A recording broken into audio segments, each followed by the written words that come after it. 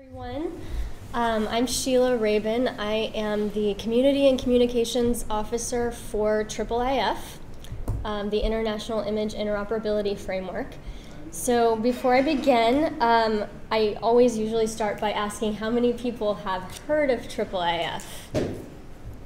Okay, and then I'm going to ask another question, which is how many have actually implemented the IIIF specifications at your institution? Cool. Just for my own purposes, really. So thank you for coming to our session today. We're going to be talking about digitized manuscripts and all sorts of great things surrounding that topic. I'm going to start it off just by giving a little intro to the IIIF community.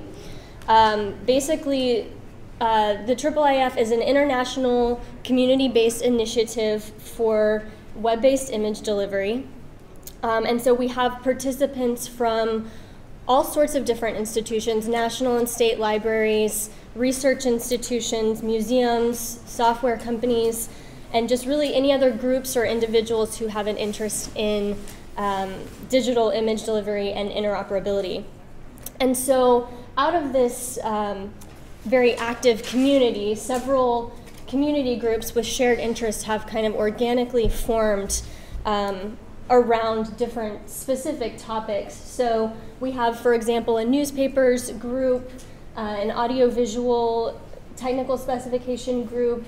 There's a group for software developers, museums, and then last but not least, we do have a very active manuscripts group. And all of these groups are open to anyone who is interested in IIIF and whatever the related topic is. And so you can find more information online at the URL there, iiif.io/community/groups. So the manuscripts group specifically actually started working together around interoperability for medieval studies before IIIF actually formalized as an organization. And then the group was brought kind of under the IIIF banner about a year ago. And so the manuscripts community around IIIF brings together cultural heritage institutions, scholars, software developers, all for the purpose of leveraging IIIF for both medieval manuscript studies, but also for the huge body of handwritten materials that exist across all different periods. And so this slide just shows a subset of the different institutions that are involved in the IIIF manuscripts group, and they're sharing tens of thousands of manuscripts via IIIF. And so, you know, there are still several projects that are making digitized manuscripts available without using IIIF, so just based on paradigms of access and use of individual manuscripts. But IIIF has allowed really major collections, especially, to increasingly make their content available in a new way that kind of encourages usage of outside of institutional sites, so sharing across repositories, and allows scholars to really start asking new questions or to start looking at questions that have been around but maybe in a new way that they hadn't been able to look at before. And so IIIF for manuscripts really starts to lower the barrier for scholars and really anyone with an interest in these materials. And so now I'm going to turn it over to Ben. Thanks, Sheila. Hi, I'm Ben Albritton, curator for paleography and digital medieval materials at Stanford. And I'd like to preface what I'm going to say with the fact that all of the technologies I'm showing are completely interchangeable. So there are a number of IIIF viewers out there. I'll be showing one, which is Mirador. But the universal viewer and the viewer that's been developed at Johns Hopkins and others can all stand in for what I'm showing you. Likewise, the discovery interface as well. So the story I'd like to tell is one of change at the moment.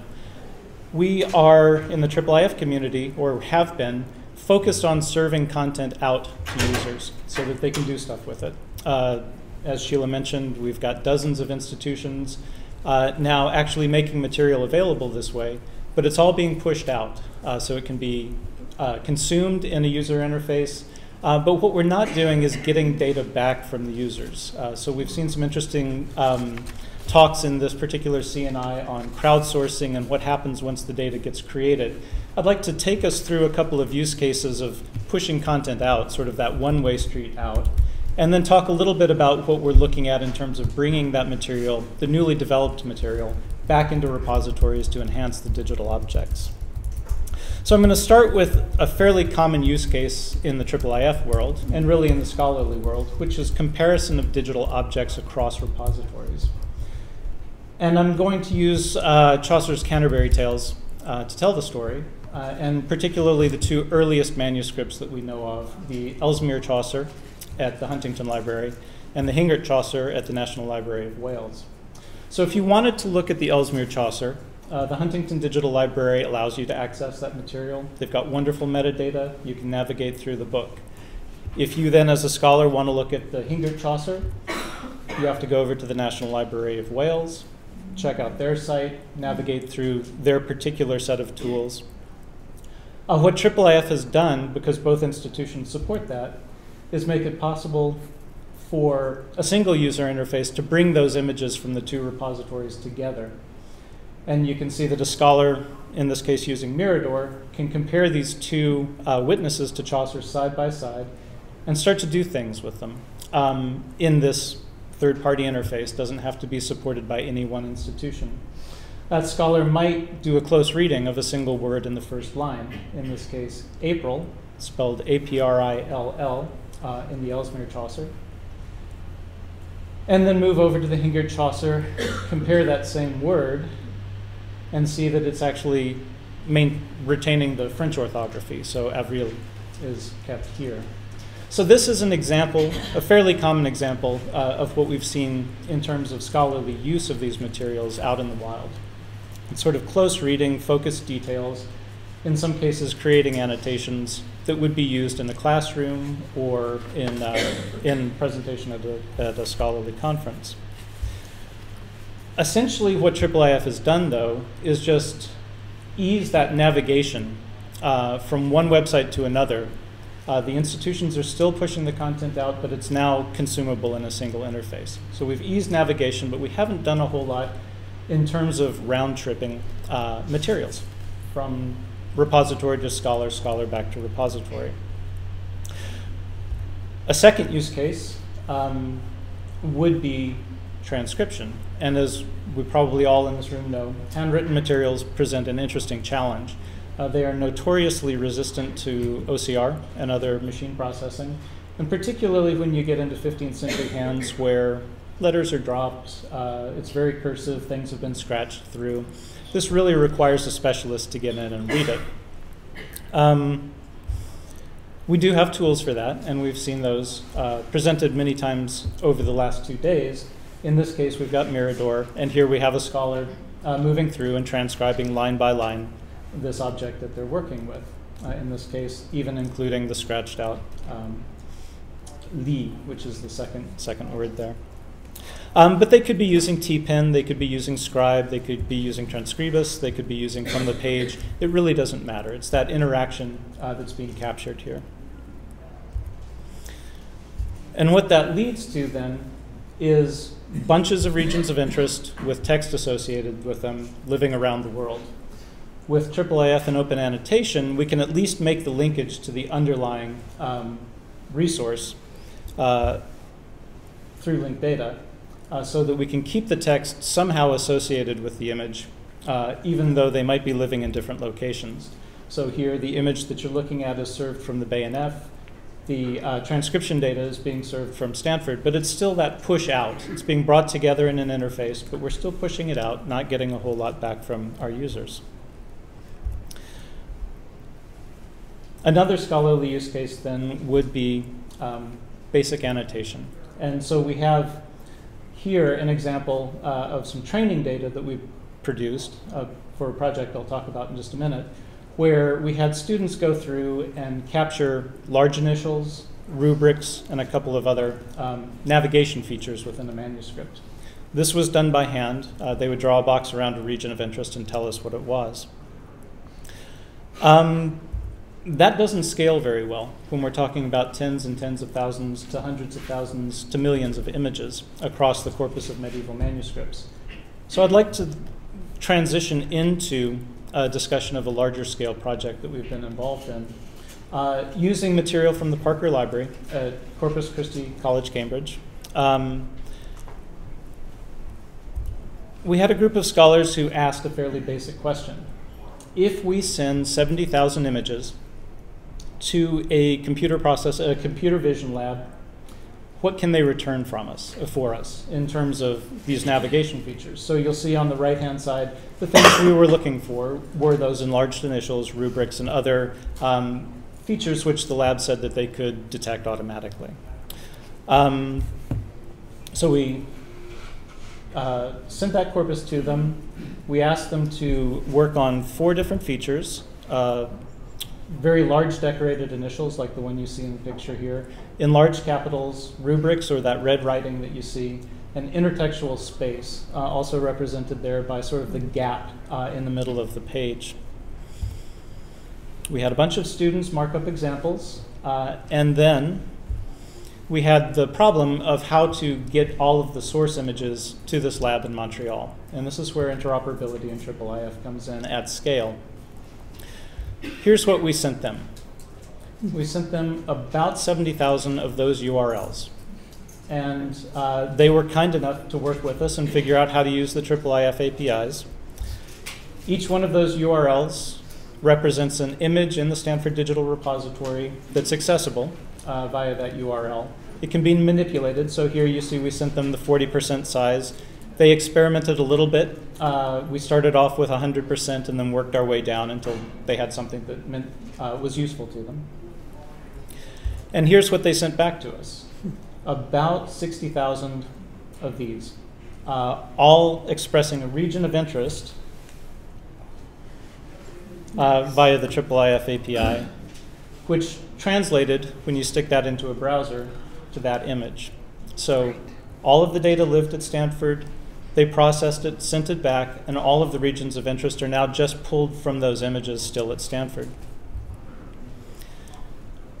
Because this is live, well, this isn't live, but because this is live, you can see that all what we could do for the scholars was throw this into a web page so that they could quickly browse through tens of thousands of annotations and see sort of the quality that we were getting back over time. So we iterated on this a number of times. But their results were pretty good coming back from the computer vision lab. And we now have regions of interest across 70,000 pages that we can start doing something with. Before we started thinking about the repository uses, the project had to do some work. So they produced their own navigation pages so that they could actually go through and curate this data, throw out the things that didn't work. And they did a 10% sample. We certainly haven't covered all of the data yet. But they were able to go through and curate this subset of data where they were sure that these were actual examples that they wanted to work with. We experimented a little bit, excuse me, with other things we could do for the team to help them, including image search. And here you see we just moved to searching for cues of that particular shape, and semi-successful so far. I think there's a lot of work to be done there. And certainly institutions like the BSB in Germany and others have done better with this, but this is the sort of thing you can do with IIIF data. We also pulled that data out as IIIF annotations again, so that they could see the material in context. So they can go page by page through, see where that annotation is, and we actually credit them for the creation of those annotations so that when we start to use this data later, the source of the data is available, and we can say this came from the Global Currents project. So one of the first things that we get asked frequently is, how do you find material that you can work with? And right now it's been word of mouth, people involved in the community, people reaching out to other institutions and finding out where the material is. In 2017, IIIF is really focused on discovery of these materials. This is a prototype example of a discovery interface that simply pulls in material from all of the participating institutions. You can do a search on the composer Guillaume de Machaut and find 8 manuscripts so far where that name is mentioned in the descriptive metadata. Go to that object.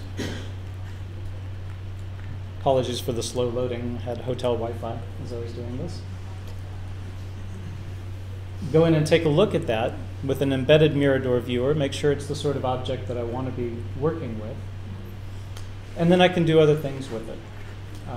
So if we grab the IIIF drag and drop badge, pull it over to the Mirador viewer, that will open it up in an environment where we can actually work with the material in a little bit more detail.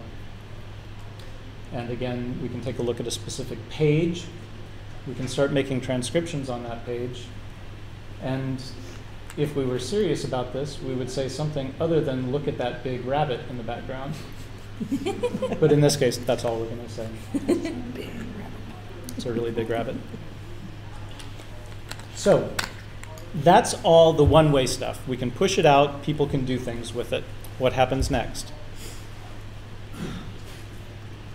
What happens next? There we go. OK. So how do we get to the two-way street? Aside from pushing material out to repositories, how do we bring it back in? IIIF, again, gives us an opportunity to do this, and we've been experimenting with this in the manuscript space because it's a fairly constrained space, and we know a number of the scholars working there. So we can push it out. We can use those same IIIF APIs and open annotation to bring that material back into the repository, and then start building discovery interfaces on top of it. So moving back to that discovery interface that we saw just a moment ago, if I wanted to find all of the annotations, or a subset of them, produced by that Global Currents project, I now have those annotations in our repository. We can take a look to see how many are available in this demo instance, and then we can actually navigate through search results to go in and see those annotations in context on the page. So we've moved away from just navigating through a book to actually being able to discover across a fairly large corpus of annotations that are being produced. Likewise, if we're interested in full-text search of an unreadable manuscript, we can take those transcriptions that we saw earlier, produced by a project that was run out of the University of Virginia, and start navigating those as well. So if we are interested in the city of Paris, we can go in. We can see all of the annotations on that page, and then with a little bit more searching, we can find where on the page Paris exists, and then zoom into those regions to actually find the word. And that would be the last word in that line, which is indeed Paris, even though it doesn't really look like it from afar. So we can do that, but also if you happen to find a manuscript in this discovery interface, you might want to know if anybody has already transcribed it or annotated it. So by bringing those annotations back and curating them, and then exposing them back again out of the repository, we can tell a user in the interface if there are transcriptions on a given page, and let them go in and explore those a little bit further. So again, moving between views, all of this data is coming from a single repository now. And we can present sort of a unified search and discovery interface to our users. So that's what we're looking at in the year ahead, and I think our next presentation will probably bring us full circle with tools and repository uses in this space.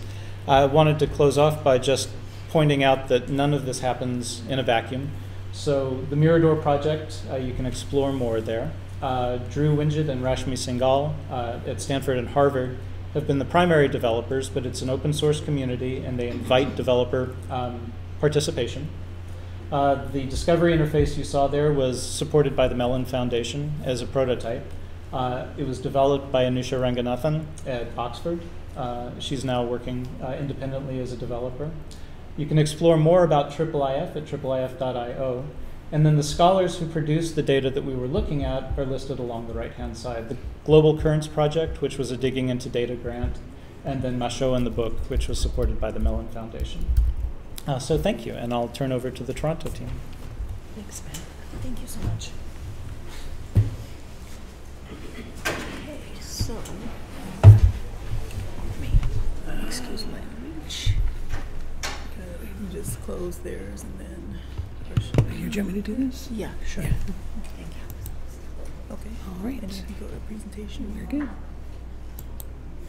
And away we go. Wonderful.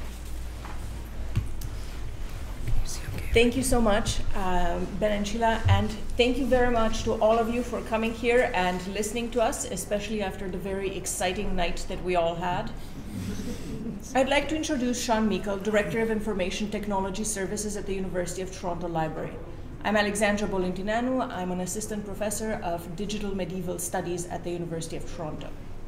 The project we're here to talk about is Digital Tools for Manuscript Studies, which is a collaboration between the University of Toronto Library, the IT team specifically led by Sian Meikle, and the Old Books New Science Lab led by Professor Alexandra Gillespie. Alexandra Gillespie sends her very fervent regrets, having been detained by unavoidable obligations as chair of the English department. Ours is a collaboration between medievalists and librarians, generously supported by an Andrew W. Mellon Foundation grant. The medievalists focus on reconstructing the book collection of a 16th century historian named John Stowe. The library focuses on the tools that enable this research within IIIF. So I'm going to talk a bit about the medieval and user community side of our project, and then turn over the microphone, the invisible microphone, to Sian Meikle, Director of ITS, who will speak to the technical side of the project. So this is John Stowe. He was a tailor by day, superhero by night. No, he was a 16th century merchant tailor by trade, but by interest, he was an antiquarian and a book collector and a historian of the 16th century.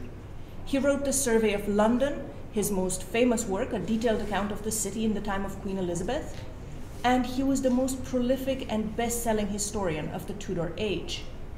But what our project focuses on is not the books that Stowe wrote, it's the books that he collected.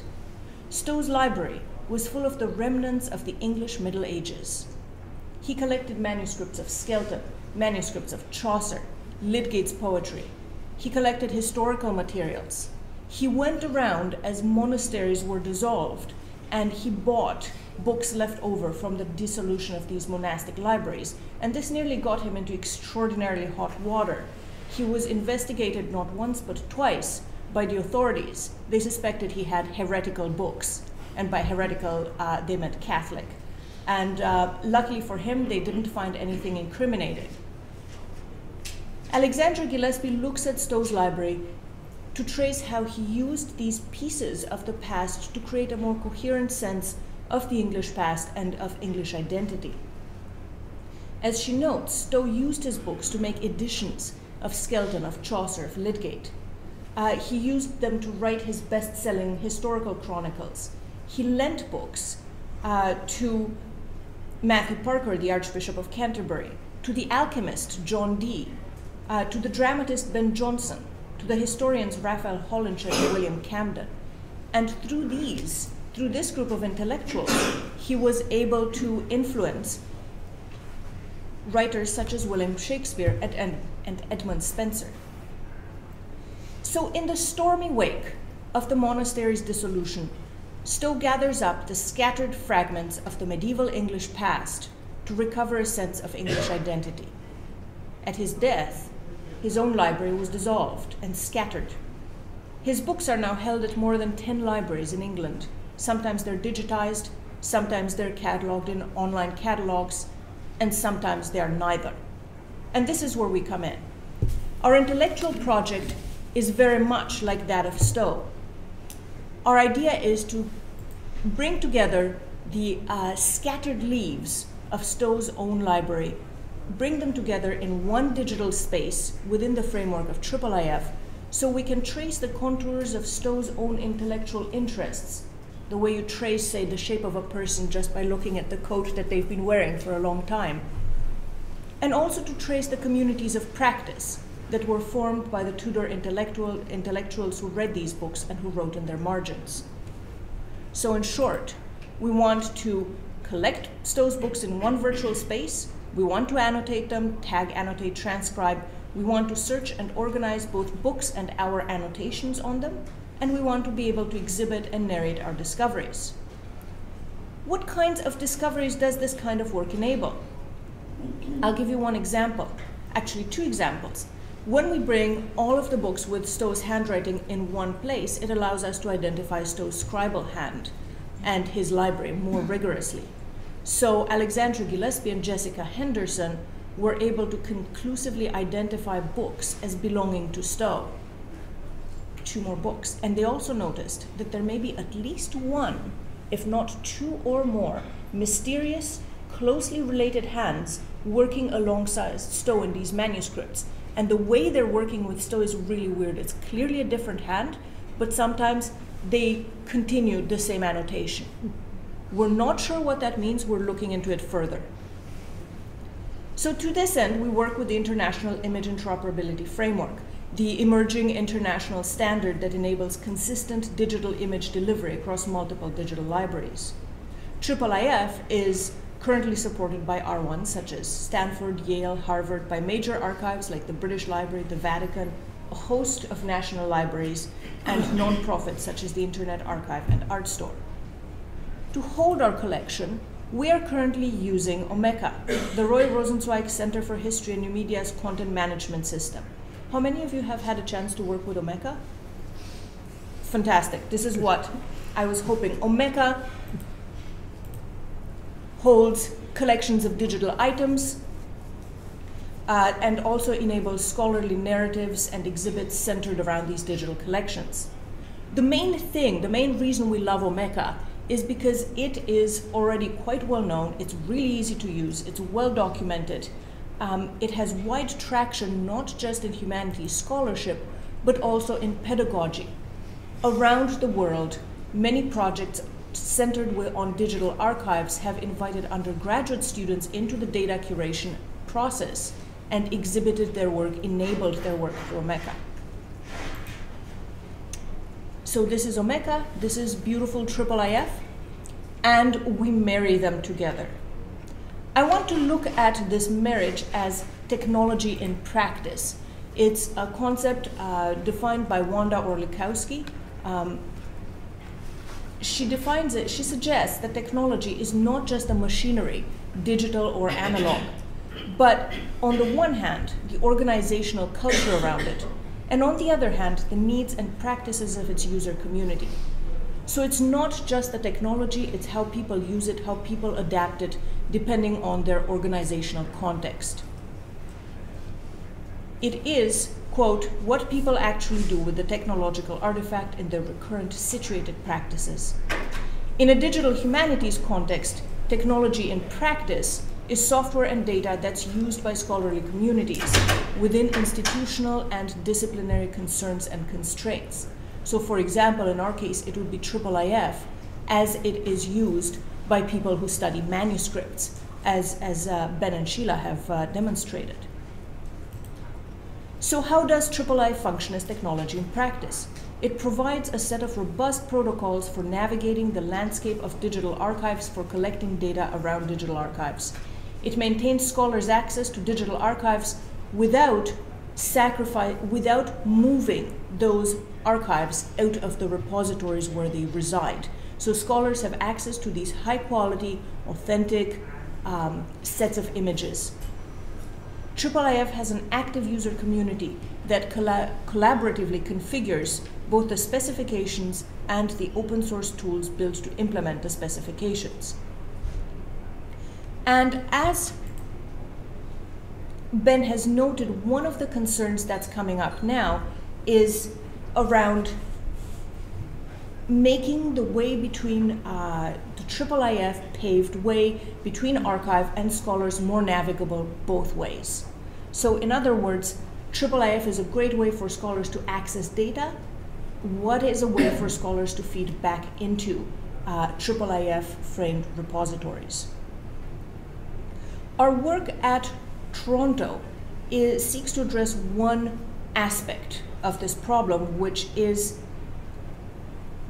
while IIIF works to de-silo the digital archives, how can it also enable the work of smaller libraries, the work of less well-resourced individual manuscript scholars who don't have either significant computing support or expertise? or need any computing support. So what our work does is we focus on individual scholars who work with digital images and for whom IIIF provides this useful, productive intellectual framework, but who have limited technical experience and little or no institutional support. And once again, the technology in this view is IIIF. The organizational constraint is limited support. Think, for example, of a library that can stand up an Omeka instance, but not a whole lot else. And the user community is one of scholars who are interested in the same things that IIIF enables: collecting, comparing, annotating images of manuscripts, but also making the scholarly process more visible, sharing, taking the scholarly raw data, their curated collection of images, the annotations that scholars make on these images, and then sharing this data, presenting it in a digital scholarly narrative. We traced these interests through usability interviews with Canadian scholars mostly who work with medieval and early modern manuscripts. And here's a shout out to Rachel DeCresh, our project librarian who masterminded these usability interviews. So the group of scholars we looked at all work with images, but they do so in various ways. And I mentioned Canadian because Canadians are in an interesting bind. We work with manuscripts, but our stuff is either in England or mostly at mostly in English libraries or mostly in US libraries. So a lot of our work has to be digital. But of course, it's a much wider predicament. So here are the folks that we've spoken to. Obviously, the names are fake. We've anonymized our interviewees. There's Pat. Pat temporarily lives in England. Pat goes to a major archive in person and works with the physical manuscripts. But when the archive closes, Pat goes back home and writes up their research by consulting the same manuscripts through IIIF-compliant, archive-grade digital surrogates. Sometimes, just by blowing up the image, you're able to see much better what you were looking for. And of course, the digital images are there at midnight, whereas the manuscripts are there at midnight, you just can't get at them. Then there's Nat. During their PhD thesis, Nat collected hundreds of DIY images that they took over the years in Turkish and Venetian archives. These archives are not digitized, so Nat's only access to this material is through their DIY images. And then there's Robin. Robin has a collection of manuscript images from a variety of repositories that they're storing in their Dropbox. In some repositories, the manuscripts are digitized, IIIF served. Robin took screenshots, I know. In other repositories, the manuscripts are not digitized. The only facsimile exists on microfilm. So Robin wrote to the library, got a copy of the microfilm facsimile, had that microfilm digitized, and is now using those digital images. Robin organizes these images in nested folders with notes and metadata in a spreadsheet, but Robin really would like a more robust platform for this material. Finally, there's Julian. Julian wants to teach historical archives in the digital age and get their students to think through and experiment with IIIF as a way to think through digital collections and the data standards that make them possible. But Julian doesn't have the resources to focus on software installation and troubleshooting. Julian has 200 essays to mark. So they need an easy, user-friendly environment for their pedagogy so that their students can focus on archives and data curation more than on technical overhead. I'm giving you these generic names because we've anonymized our interviewees, and some of these people are composite persons, because their particular circumstances represent a wide range of projects we've been talking to. The manuscripts they want to work with are not always digitized, let alone IIIF compliant. They want to build digital arguments with images, but they want really simple platforms that even a not very well-resourced library could stand up. Or the tools they want to work with are not supported by their institutions. So how can we configure tools in the IIIF space to support these kinds of projects under these kinds of constraints? How can we make IIIF easier for these particular circumstances without losing the rigor of IIIF? And I invite Sian Meikle, who will turn to that portion of the project. Thank you, Alexandra. In thinking about how we bring IIIF to individual research projects, I wanted to just start by taking a really quick look at the IIIF software stack. So to serve IIIF compliant images, you store them together with the manifests that describe them in a repository. You pop a IIIF compliant image server on top of that repository, and you have a IIIF image client, which is embedded in a website somewhere, retrieving that content through the image server from the repository. So the stack includes 3 components of software, and it also requires the generation of those manifests that let us ship the IIIF compliant content around. It's a really well-structured and robust stack. It has enabled all kinds of hosting institutions to stop siloing their image repositories and stop duplicating code. But as we've discussed, it's not always that permeable to individual researchers for use in their own work environment, particularly where they're at institutions where the stack has not yet been fully implemented. And we've heard about some great initiatives of the IIIF community to work together in many ways to support the widespread adoption of the standard. Ben's talked about discovery initiatives and possibilities of exchange of data. The Scholars Desktop is really, as Alexandra has said, the area where we're choosing to focus. We're asking ourselves, how can we assist researchers who want to use IIIF capabilities, particularly to develop their own research, present their own research? How can we make it possible for the researcher to interact easily with that growing pool of IIIF compliant resources? So as Alexandra has said, Omeka was hugely attractive to us. On top of its established use in research and pedagogy, there are 2 other great virtues. It offers researchers a built-in repository where they can store their own content, including their DIY images for presentation. And it's locally implemented quite widely already, and it's straightforward to implement. So we decided to adapt an available IIIF compliant image viewer as an Omeka plugin, which would extend that IIIF capability to any researcher who can have that Omeka plugin installed in their local Omeka environment. So that's a relatively lower bar, we're hoping. Our first task was to select which IIIF compliant viewer to adapt for Omeka, and our researchers shared their workflows, as Alexandra's covered with us, and based on their needs, we chose Mirador from a field of some really strong candidates. So our developers got their feet wet with Mirador by doing a little documentation and interface work on Mirador itself, thanks to the kindness of the Mirador team. And we've now gone ahead to adapt Mirador as an Omeka plugin. This is an actual real screenshot. It's not smoke and Mirador's. Mirador's really, that was an accident. So here we're looking at a manuscript via the Mirador plugin embedded within Omeka. We've also developed a IIIF items plugin, which handles the import and export of IIIF content from Omeka. And coming back to Alexandra's discussion of Stowe, let's think about how a scholar might use those plugins and how that relates to research data management. Let's say, for example, that we've got a scholar who wishes to present a thesis about tutor networks of intellectual practice. And using the IIIF items plugin, they could bring in selected volumes from Stowe's library, dispersed in multiple different collections. And using the Mirador plugin, they can present them in Omeka, and now they can build an Omeka exhibit that provides evidence for their thesis by showing samples of the hands that annotated the books owned by Stowe. And because their Omeka exhibit is using IIIF content resident in its native repositories, the reader may examine that evidence as closely and completely as they choose. So as we think about research data management, a core research benefit of putting a IIIF compliant viewer inside an exhibit builder is that it enables humanities researchers to directly share the evidence supporting their research. Because the Mirador plugin pulls the IIIF content directly from its host repositories, the Omeka exhibit is in essence built with live data. Now, as I've said, the new IIIF items plugin for Omeka, and I should just pause for a second, I apologize, to say that all of these things will be open sourced on GitHub. They're all supported with a generous grant from the Mellon Foundation, for which we are deeply grateful. So the IIIF items plugin for Omeka handles bringing IIIF content into the Omeka database, and IIIF items can also batch import images either from a repository or from the scholar's own desktop. And this is particularly helpful for that scholar who has those DIY images, because once imported, our Omeka IIIF items plugin creates an IIIF manifest for those images.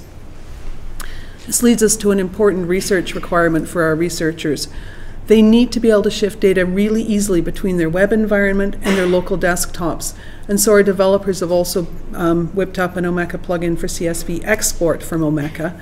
which is compatible with the existing import CSV plugin and plays nicely with the Omeka metadata format. We built the plugin because, like so many of us, when our researchers are working with mounds of data, they like to use Excel to munge the stuff, and the plugin makes it possible for IIIF metadata. And thinking again about RDM, Omeka's use of standards-compliant metadata formats, I think, really increases the likelihood of longevity of the scholarly work that's built in the framework. So it's helpful if we can encourage the use of frameworks like Omeka to build resources. You could, in fact, think of the IIIF manifest as an essential packing list for machine-to-machine exchange of these compound image-based objects. And it was conceived of to be used by machines, so it's understandable that the existence of that manifest has not always been foregrounded for the user of IIIF software. But we think that the manifest itself can be directly useful to the researcher when they're shipping manuscripts between their own desktop workspace and a web space such as Omeka. And it's practical to support this workflow because if a researcher can maintain their specialized tool sets and workflows in their own local environment, then their web environment is free to focus on more generalized and public tool sets. So that again helps rationalize what's available and where it's available.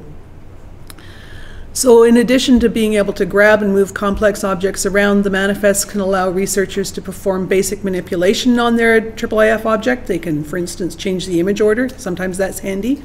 They can also communicate and exchange additional information about their objects via that manifest. And Ben's presented some really exciting ideas for this exchange this morning. And Jeff Witt and Raphael Schwemmer have also presented and blogged on the possibility, proposing an extension of the IIIF API to manage this exchange of information.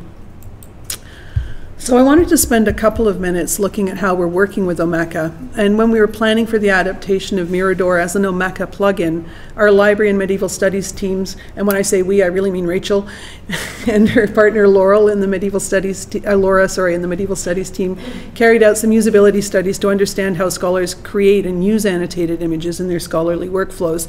And essentially we determined that to be really useful, ordered collections of images and their annotations, IIIF objects, needed to function both as fully fledged IIIF objects to allow the reader to examine a manuscript and its annotations in context, and also as Omeka items so that the researcher can present specific image snippets and selections of annotations when they're building a scholarly argument. So this informed how we mapped the IIIF data structure to Omeka.